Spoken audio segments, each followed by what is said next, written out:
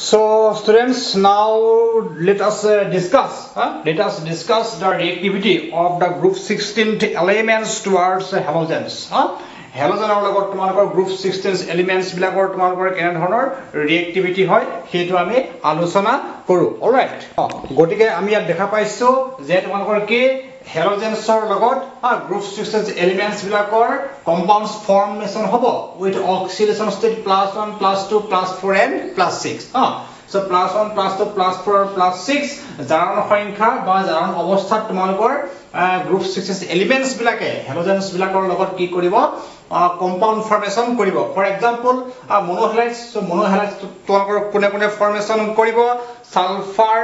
selenium aru oxygen. Sulfur, selenium aru oxygen তোমালকৰ monohalides formation koribo aru ইহতৰ যে formula E2 তোমালকৰ কি হ'ব X2 হ'ব. So উদাহৰণ স্বৰূপে তোমালকৰ কি হ'ব E is equal to তোমালকৰ যদি তোমালকৰ কি লোৱা E is equal to যদি তোমালকৰ oxygen, sulfur aru selenium লোৱা then তোমালকৰ X equal to তোমালকৰ কি হ'ব oxygen লগত তোমালকৰ O2F2. So here it is O2F2 then তোমালকৰ sulfur লগত কি হ'ব পাৰে fluorine হ'ব পাৰে chlorine হ'ব পাৰে bromine হ'ব পাৰে means S2F2 হ'ব পাৰে S2Cl2 or S2Br2. so মই তিনিটা একেলগে কম্বাইন কৰি লিখি দিছো মানে স্পেস কম লাগিবৰ কাৰণে তোমালোকে দৰকাৰ হলে মানে বেলেগ বেলেগকে লিখি লব পাৰিবা. then তোমালোকৰ seleniumৰ ক্ষেত্ৰত তোমালোকৰ কি আহিব chlorine আৰু bromine আহিব. so it means what Se2 তোমালোকৰ কি হ'ব Cl2 হ'ব বা Se2Br2 হ'ব. so মই একেলগে কম্বাইন কৰি লিখি দিছো. all right, so now next about dihalides. so the formula of dihalides is EX2 joto neke tomolokor E is equal to ki oxygen, sulfur, selenium mai yate oxygen, sulfur, tellurium aru ki ase tomolokor polonium ase. udahoron sorope tomolokor ki hobo oxygen ne tomolokor fluorine, chlorine aru bromine logot dihalide form koribo of the formula. for example OF2, OCl2, OBr2. all right, then tomorrow sulfur form koribo with chlorine and chlorine SF2 and SCl2. all right, then tomorrow tellurium form koribo with chlorine and bromine TeCl2, TeBr2. polonium will also form dihalides with chlorine and bromine PoCl2, PoBr2. so tomorrow jodi bisara beleg beleg ke likhi loba moi space kom hobor karone time kom lagibor karone eke dhorone eke lage likhi rakhisu bujhi paisa thik ase. next আহিব আমাৰ কি tetrahalides. so আৰু এটা কথা mention কৰিব পাৰি. so in case of monohalides its oxidation state of oxygen is তোমাকৰ কিমান +1 হ'ব, sulfur +1 হ'ব, selenium +1 হ'ব. in case of dihalides the oxidation state of these elements will be +2 +2 +2 ঠিক আছে. then in case of tetrahalides as sulfur, selenium, tellurium, polonium tetrahalides formation koribo with the formula or of the formula EX4 jot negative one e mane ase ki sulfur, selenium, tellurium aru polonium. okay, then tomalokor halogen hobo tomalokor ki with tellurium there will be fluorine. so let me write in a different color fluorine, chlorine, bromine, iodine. so fluorine, chlorine, bromine, iodine atai keita halogene tumar telluriumor logot tetrahalide formation koribo. with this they will form tetrahalides. and in case of poloniumor khetrot tumalokor fluorine ki nokore tetrahalide formation nokore. in case of polonium on the other hand poloniumor khetrot tumalokor ki he formation nokoribo fluorine tetrahalide formation nokoribo. fluorine will not form fluorine will not form with polonium tetrahalide. so here tomorrow ki hibo chlorine, bromine aru ki hibo iodine thakibo. okay, so these three halogen will form tetrahalide with polonium. and similarly so here in case of selenium iodine will not form tetrahalide. so here there will be formation of tetrahalide by fluorine, chlorine and bromine ঠিক আছে. so here তোমাক just তোমাকে কি লিখিব পাৰা SeF4, SeCl4, SeBr4. similarly PoCl4, PoBr4, PoI4. all right, so in case of sulfur ক্ষেত্ৰত তোমালোকে কি হে ফৰ্ম কৰিব tetra halide in case of sulfur sulfur তোমালোকৰ tetrahedral formation কৰিব with fluorine and chlorine ঠিক আছে that is SF4 হ'ব পাৰে তোমালোকৰ SF4 হ'ব পাৰে and it can be SCl4 so মানে sulfur tetrafluoride then sulfur tetrachloride and here you see the oxidation state of all the elements sulfur selenium tellurium polonium is over k +4 hobo ya tomologor apai getai tomologor jo jan সংখ্যা hello কি হ'ব tomologor +4 hobo so why +4 because tomorrow halogens bears tomorrow k -1 charge all right so next tomologor soa hexahalide so hexahalide tomologor কোনে কোনে form কৰিব sulphur selenium আৰু টেলুৰিয়ামে of the formula EX6 ফৰ্মুলাৰ লগত তোমালোকৰ sulphur selenium আৰু টেলুৰিয়ামে হেক্সাহেলাইড formation কৰিব and for this hexahalide the oxidation state of sulfur selenium and tellurium will be +6 then it is also what +6 so and the halogen is তোমালোকৰ only fluorine অকল তোমালোকৰ fluorine হে তোমালোকৰ কি ফৰ্ম কৰিব higher oxidation state +6 or মানে compound formation কৰিব with sulfur selenium and tellurium now the question is why the other halogens does not form hexahalide with these elements the answer is simple because তোমালোকৰ কি হ'ব fluorine to size to সৰু কিন্তু তোমালোকৰ যদি chlorine bromine বা iodine লোৱা হয় হিয়াৰৰ size to ডাঙৰ গটিকে কম স্পেসত আমাৰ কি হ'ব 6টা হ্যালোজেন এটমস লাগি তোমালোকৰ এটা স্ট্ৰাকচাৰ গঠন কৰিবৰ কাৰণে অসুবিধা হ'ব because of steric hindrance also there are lone pairs of electrons 3 lone pairs of electrons will repel each other to a large extent therefore there is not possibility for the formation of hexahalides with the size greater than fluorine that is chlorine bromine and iodine all right now the next point is to why polonium does not form +6 মানে hexahalide so polonium e kio hexahalide form nokore if there is a question then the answer is very simple it is for the inert pair effect so inert pair effect or karone tomolokor polonium e ki nokoriব hexahalide form nokoriব so inert pair effect or karone polonium or instead of +6 oxidation state here tomolokor +4 to he ki hoy tomolokor stable hoy so why +4 is stable because here is due to ns2 electron he ns2 electrons cannot take participate in the formation of bone bone formation ki koribo nore participate koribo nore because of inert pair effect all right understood anyway so now next তোমালোকৰ এই যে halide বিলাক এই halide বিলাকৰ কি আছে কিছুমান stability আছে যদি তোমালোকে ধৰা সালফাৰৰ লগত ফৰ এক্সাম্পল তুমি যদি ভাবা যে সালফাৰৰ লগত ফ্লোৰিন ক্লোৰিন ব্ৰোমিন আয়োডিন আটাই কেইটাই halide ফৰ্মেশন কৰিছে মনো halide হওক বা ডাই halide হওক বা টেট্ৰা halide হওক অৰ হেক্সা halide হওক তেতিয়া তুমি তাৰ ষ্টেবিলিটি কাৰ বেছি হ'ব কিন্তু তুমি কেনেকৈ উলিয়াবা তুমি লিখিব লাগিব যে দা halide of sulfur or any element now suppose we have taken the example of tellurium suppose আমি কি কৰিছো আমি ইয়াত দেখা পাইছো যে টেলুৰিয়ামে আটাই কেইটা হ্যালাইডৰ লগত তোমাৰ কি ফৰ্ম কৰে টেট্ৰাহেড্ৰাল ফৰ্মেশন কৰে যদি তোমাক এৰেঞ্জ কৰিব দিয়ে যে টেলুৰিয়াম টেট্ৰাফ্লোৰাইড so you arrange the order stability order of tellurium tetrafluoride then tellurium tetrachloride then tellurium tetrabromide then tellurium tetraiodide so ekta jodi tomar jodi stability order sajabole die so what will be the order tumi likhiba ki je tellurium logot thoka jeto fluorine so tellurium tetrafluoride will be more stable than tellurium tetrachloride so this is more stable than tellurium tetrabromide then this is more stable than tellurium tetraiodide so this is the stability order of all the halogens or all the halides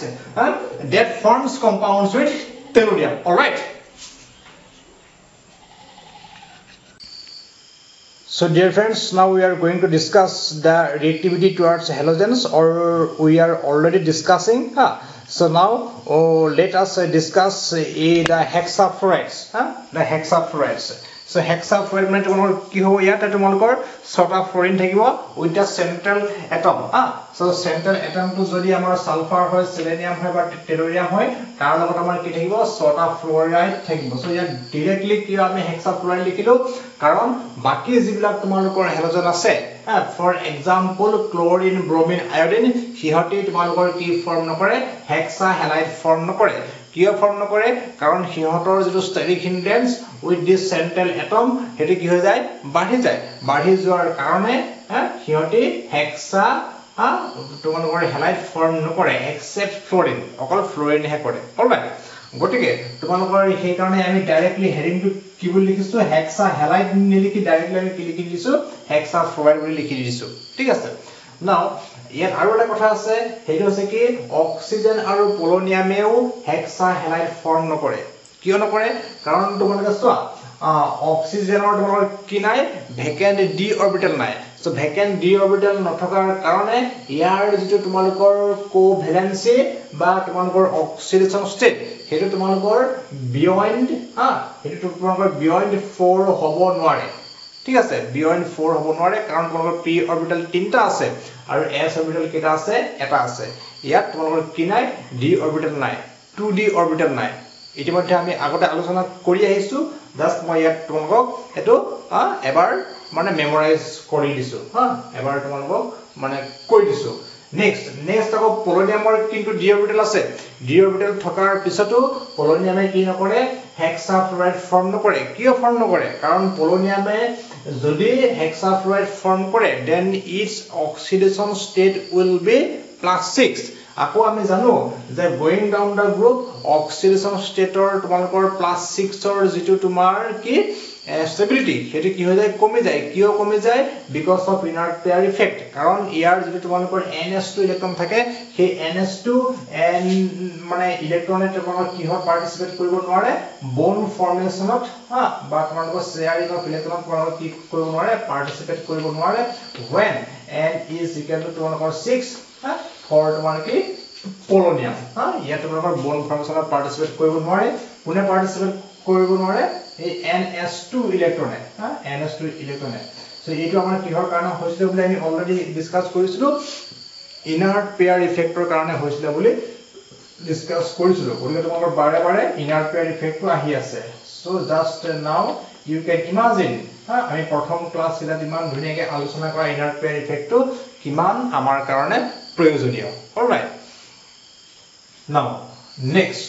next তোমালোকৰ কি হ'ব এটা structure so ষ্ট্ৰাকচাৰটো তোমালোকৰ মানে একো দিগদাৰ নহয় ষ্ট্ৰাকচাৰটো is regular octahedral structure বুলি কয় ইয়াৰ যদি আমি ই বুলি ধৰি লওঁ ইয়াক যদি আমি ই বুলি ধৰি লওঁ সো ইটো তোমালোকৰ মাজত থাকিব আৰু অক্টাহেড্ৰেল ষ্ট্ৰাকচাৰ কোনটো এইটো মানে this is cold your octahedral structure like this So here চাৰিভাগ তোমালোকৰ কি থাকিব ছটা ফ্লোৰিন থাকিব 6 numbers of fluorine so this is called তোমালোকৰ regular octahedral বা octahedron structure ঠিক আছে যত নেকি তোমালোকৰ E2 তোমালোকৰ কি সালফাৰ সেলেনিয়াম আৰু টেলুৰিয়াম E2 আছে তোমালোকৰ কি সালফাৰ সেলেনিয়াম আৰু টেলুৰিয়াম this is E so this is regular octahedral structure ঠিক আছে next যদি তোমালোকে কোৱা হয় যে সালফাৰ সেলেনিয়াম আৰু টেলুৰিয়ামৰ লগত আমাৰ কি হে মানে হেক্সা হেলাইড ফৰ্ম কৰিছে বা হেক্সা ফ্লোৰাইড ফৰ্ম কৰিছে ফ্লোৰিনে ফৰ্ম কৰিছে সো ইয়াৰ তোমালোকৰ ষ্টেবিলিটি যদি অৰ্ডাৰটো লিখিবলৈ দিয়ে তুমি কি বুলি লিখিব লাগিব যে sulfur hexafluoride is most stable then selenium hexafluoride is more stable then tellurium hexafluoride so এইটো কি হৈছে তোমালোকে কো পাৰিবানে বাৰু so নিশ্চয় পাৰিবা কাৰণ কি তোমাৰ গোইং ডাউন দা গ্ৰুপ যেতিয়া তোমালোকে সালফাৰৰ পৰা সিলেনিয়াম আৰু সিলেনিয়ামৰ পৰা টেলুৰিয়াম তোমালোকে কি কৰিব তললৈ গৈ থাকিবা তেতিয়া কিহতৰ কি হ'ব ইলেক্ট্ৰনেগেটিভিটি তোমালোকৰ কি গৈ থাকিব কমি গৈ থাকিব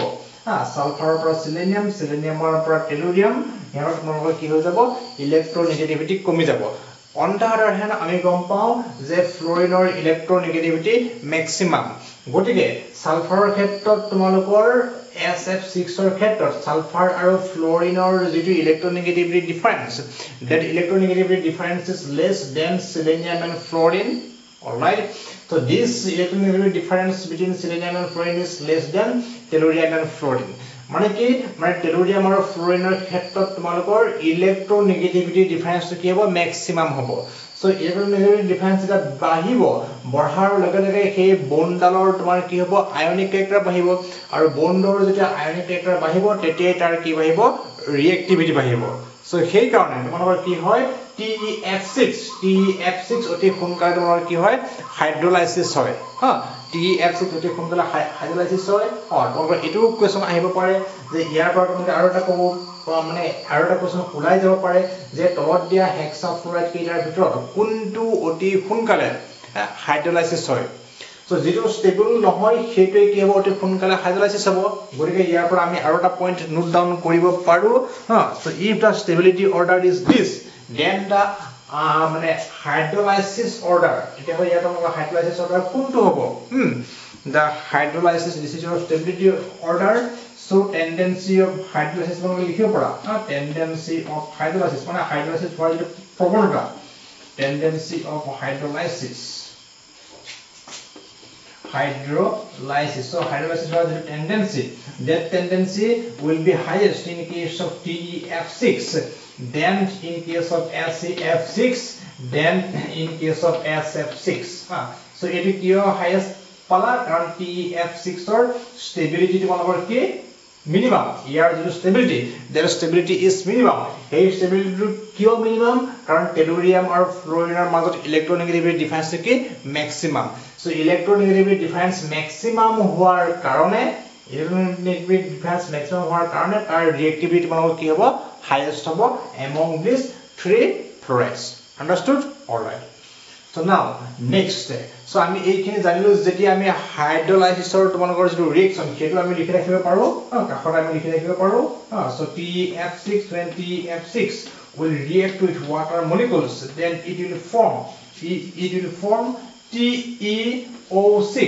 TeO6 plus HF plus কি হ'ব HF ইয়াত লগা সোৱা 6 to -12 গটিকে তোমালোকৰ ইয়াত কি দিব লাগিব হাইড্ৰোজেন 6টা দিব লাগিব so hydrogen ছটা পজিটিভ আৰু টেলুৰিয়ামৰ তোমালোকৰ কি আছে +6 চাৰ্জ আছে so হে হিহতি এই +6 আৰু +6 চাৰ্জ তোমালোকৰ কি কৰিছে -12 চাৰ্জ অফ অক্সিজেন কি কৰি ৰাখিছে নিউট্ৰেল কৰি ৰাখিছে এটো এনেকে লেখা উচিত নহয় it should not be written like this কিন্তু আমাৰ আন্ডাৰষ্টেণ্ডিংৰ কাৰণে মই তোমাক এনেকে ভাঙি দেখুৱাই দিছো alright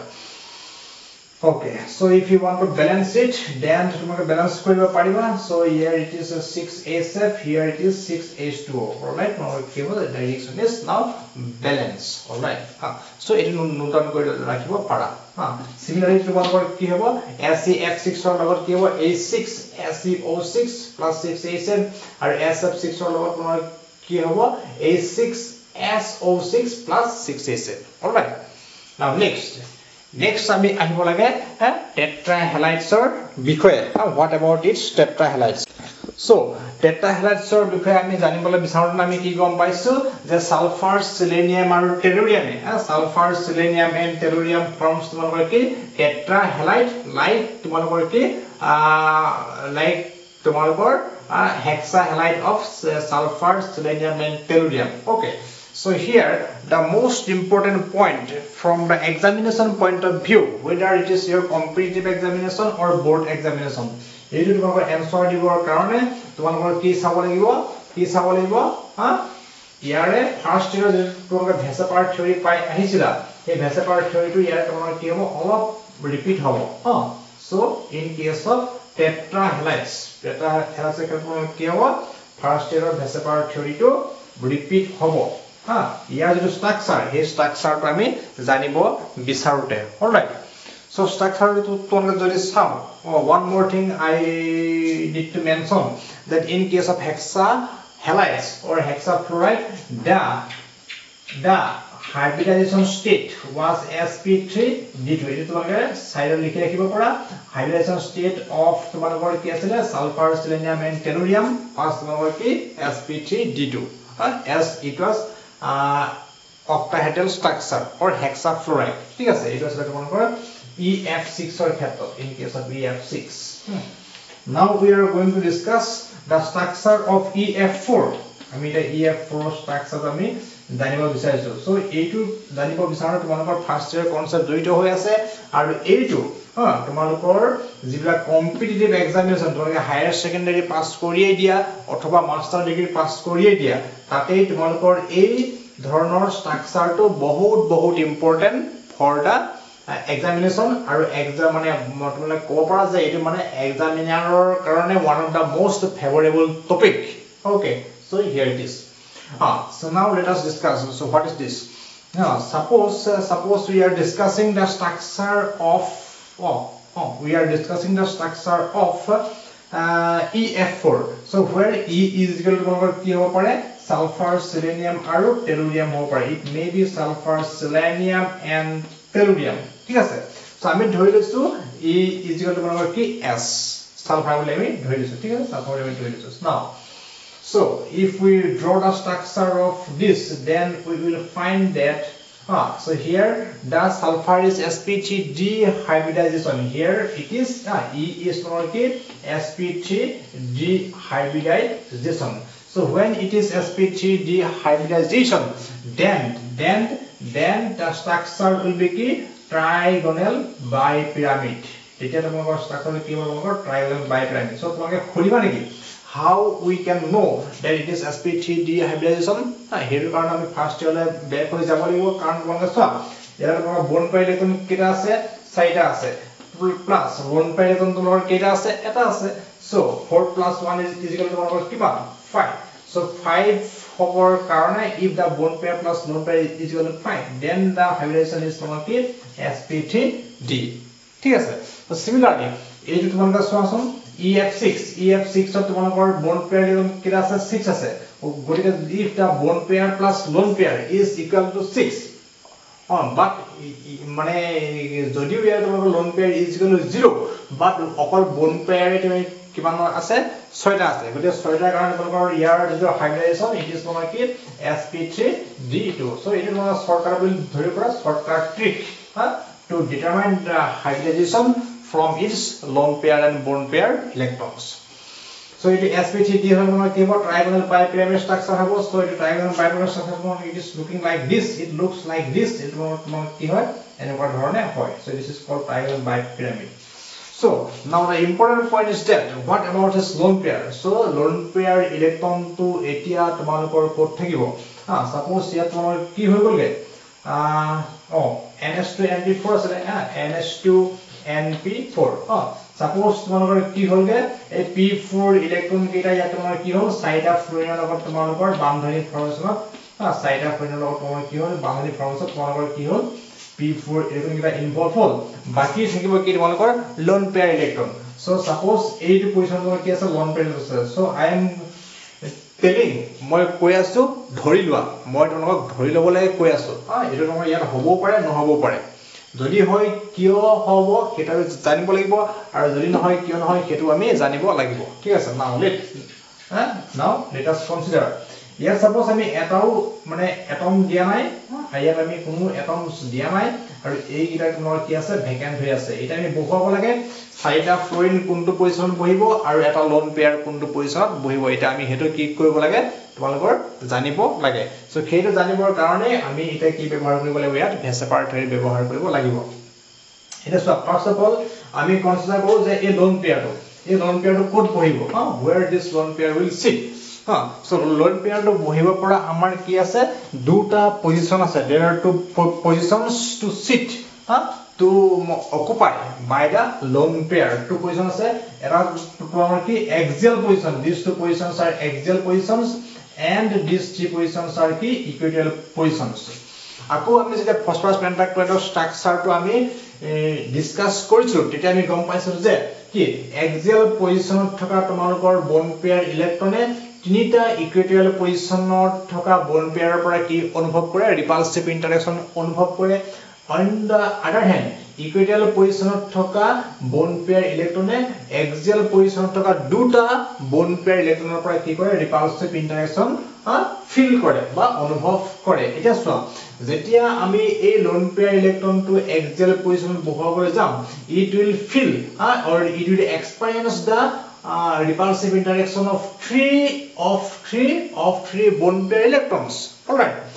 but if it sits at axial position, that it will experience repulsive interaction from two axial bone pairs. All right, গতিকে কোনটো পজিশন প্ৰিফাৰ কৰিব তোমালোকৰ নিজৰ ফালৰ পৰা কোৱা